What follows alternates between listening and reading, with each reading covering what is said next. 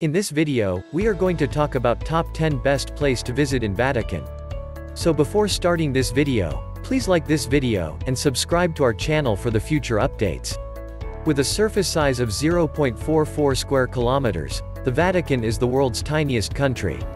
It is a historical continuation of the papal country and a unique sort of Caesaropapism. The aesthetic and holy colors of the Vatican are remarkable. From the central dome of the St. Petersburg Cathedral, you can see the entire church and a panoramic view of Rome. It is said to be the closest spot on earth to heaven, despite the fact that the Vatican's mausoleum is just below the cathedral, which is a startling contrast. Even though it is the smallest country in the world, there is enough to see and do in Vatican. Vatican City is the world's smallest sovereign state, at about 44 hectares. Although it barely has a population of 1,000 people, thousands of people pass through its gates every day, indicating that there is enough to do and see inside. Here's a list of the top 10 best place to visit in Vatican. Let's start. Number 10. Collection of modern religious art. A more recent addition to the Vatican treasures was launched in 1973, as a consequence of an initiative by Pope Paul VI in 1964, among all the antiquities and Renaissance art. The Pope acknowledged the chasm that exists between the Catholic Church and contemporary art, and expressed his desire to bridge that gap in the future. The Vatican's tiny collection of 19th-century art was expanded to include more modern works as a result of this. Although not all of the collection, which numbers over 8,000 pieces, is on display, the works shown in galleries between the Borgia apartment and the Sistine Chapel provide an overview of 20th-century religious paintings. Salvador Dali, Vincent van Gogh, Marc Chagall, Francis Bacon, Otto Dix, Giorgio de Chirico, and Henri Matisse all have religious works in the collection. In Vence, France, Matisse's Chapel of the Rosary is given its own space. Number 9. Etruscan Museum. The Etruscan Museum, established by Pope Gregory XVI in the mid-19th century, contains 18 rooms of items that give new light on the Etruscans' lives and beliefs in the afterlife. Not only funeral artifacts, but also artworks and things from the daily lives of this fascinating people have been discovered in Etruscan graves throughout Tuscany. The grave goods discovered in the Rigolini Galassi tomb at Cerveteri, including the Mars of Todi, and Athena head, and a number of very beautiful Etruscan vases, are particularly noteworthy. Number 8. Vatican Gardens. The first sections of the Vatican Gardens were built in the 13th century for Pope Nicholas II as a place of quiet thought. The groomed gardens, grassy spaces, and orchards have expanded to span about half of the tiny city-sized states and rival the most exquisite gardens in Italy over the years. Visitors will find many individually potted plants along the walks, including gorgeous azaleas and other lush flowers, in addition to the traditional French garden. Several rare trees, including an Australian silk oak, as well as several trees donated as gifts by official guests, are planted amid them and in the orchard. The olive tree, which was provided by the State of Israel to represent friendly relations with the Pope, is perhaps the most notable of these trees. Garden tours must be scheduled in advance with the Vatican Museum. Number 7. Vatican Necropolis. A rich wealth of archaeological artifacts awaits underneath St. Peter's Great Dome and priceless frescoes. Many people are familiar with the papal grottos beneath the cathedral, which contain private chapels where former popes have been entombed, as well as the 12th century church that surrounds them. What some people don't realize is that there are enormous ruins even lower in the dirt below, revealing burial grounds dating back to the 1st century BCE. The lowest of the 3 floors contains a pagan burial site, while the next level contains both pagan and Christian tombs, as well as remnants going back to the 5th century, including stone crypts and arches. Number 6. Museo Pio Clementino. The Vatican museums have the world's biggest collection of ancient sculpture, with the majority of it on display in the methodical arrangement devised by Popes Clement XIV and Pius VI between 1769 and 1799. There are so many wonderful and noteworthy pieces in these galleries that even a list of the highlights would be lengthy. The red porphyry sarcophagi of Constantine's daughter, Constantia, and his mother, Saint Helen, both elaborately painted with images and symbols, may be found in the Sala a Croce Greca.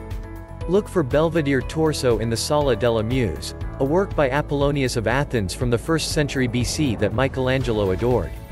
A mosaic floor of theatrical masks from the Villa Adriana in Tivoli may be found at the Gabinetto della Masciere. Number 5. Piazza San Pietro, St. Peter's Square. Bernini designed the vast Piazza San Pietro in front of St. Peter's Basilica between 1656 and 1667 to serve as a gathering place for pilgrims from all over the world. It continues to serve that job beautifully, and it is packed to the brim on Easter Sunday and other significant occasions. The vast oval courtyard, which is 372 meters long, is surrounded on both ends by semicircular colonnades, which are topped by a railing with 140 saint sculptures. Caligula took a 25.5-meter Egyptian obelisk from Heliopolis and set it up in his circus in AD 39, and there are fountains on either side of the oval. It was transported here in 1586, a difficult task at the time given the monument's 350-ton weight. Number 4. Pinacoteca, Picture Gallery. The Pinacoteca comprises 16 rooms of precious art from the Middle Ages to contemporary works, despite Napoleon robbing it of many of its masterpieces. The photos, which are arranged in chronological sequence, provide an excellent overview of the evolution of Western art.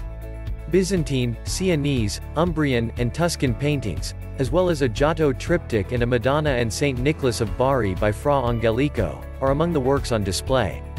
Filippo Lippi painted a triptych, Pinturicchio painted Coronation of the Virgin, and Perugino painted a Madonna. Raphael's comic tapestries, his Madonna of Foligno, and his famous 1517 Transfiguration are all featured in one room. Number 3. The Raphael Rooms, Appartamento Borgia, and Cappella Nicolina. These rooms are decorated with a superb sequence of murals by Raphael, which were commissioned for the Palace of the Vatican's papal residences by the art-loving Pope Julius II and later by Pope Leo X. Raphael began an art legacy that would last for generations by rediscovering the traditions of ancient painting. He employs classical symmetry in the construction of each scene, placing the individuals in perspective around a central focal point. While several scenes were painted after his death by students or other great artists, the Stanza della Segnatura and the Stanza di Eliodoro, as well as those in the Sala della Segnatura, were all painted by Raphael himself. These pieces, together with those in the Sistine Chapel, were completed between 1508 and 1511 and represent the pinnacle of Renaissance art. Number 2. Sistine Chapel. The Pope's domestic chapel, the Sistine Chapel, is a rectangular space that is also used for worship and special occasions. The conclave to pick a pope's successor is convened here after a pope's death. From 1980 to 1994, the paintings on the walls and ceiling by Michelangelo and others, considered the pinnacle of Renaissance painting, were painstakingly restored, removing layers of candle soot, dust, varnish, grease, and overpainting to reveal their original dazzling colors. Large murals of biblical subjects against the backdrop of Umbrian and Tuscan landscapes, painted for Sixtus IV by the most famous artists of the day, Perugino, Botticelli, Rosselli, Pinturicchio, Signorelli, and Ghirlandaio, adorn the sidewalls. Humanism, which recognizes persons as individuals and vital in the historical process, is already shown in these late 15th century paintings. The Old Testament scenes are on the left wall, while the New Testament scenes are on the right.